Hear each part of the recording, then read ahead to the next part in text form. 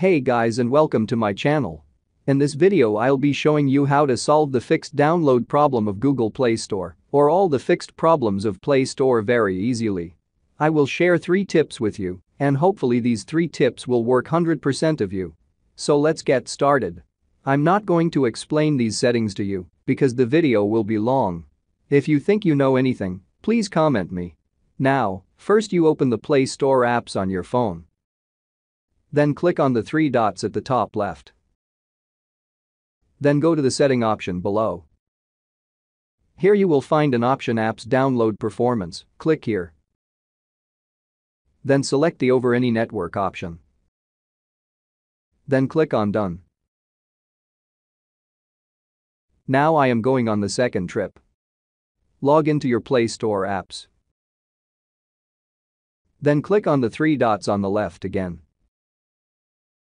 Then go to Setting Options. Then scroll down the page a bit.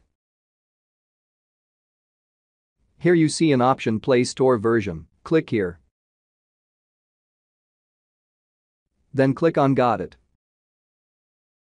Now I am going on the third trip. First go to the settings option of your phone. Then scroll down the page a little. You can see an option called Apps here, now click here. This page has all the apps on your phone, now you can find the Play Store apps from here.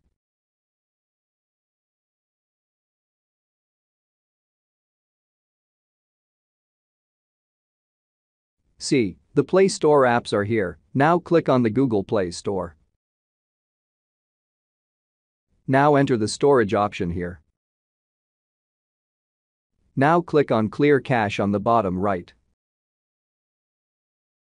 Then click on the Clear Data option on the left. And click on OK. Then you go back to the software page. Access the Google Play Services software from here. Then go to Storage in the same way. Similarly here, first click on Clear Cache. Then click on the Manage Storage option at the bottom left. Click on the Clear All Data option here. See, all your unnecessary data has been deleted. Now your Play Store will work properly. I hope the video will be useful to you.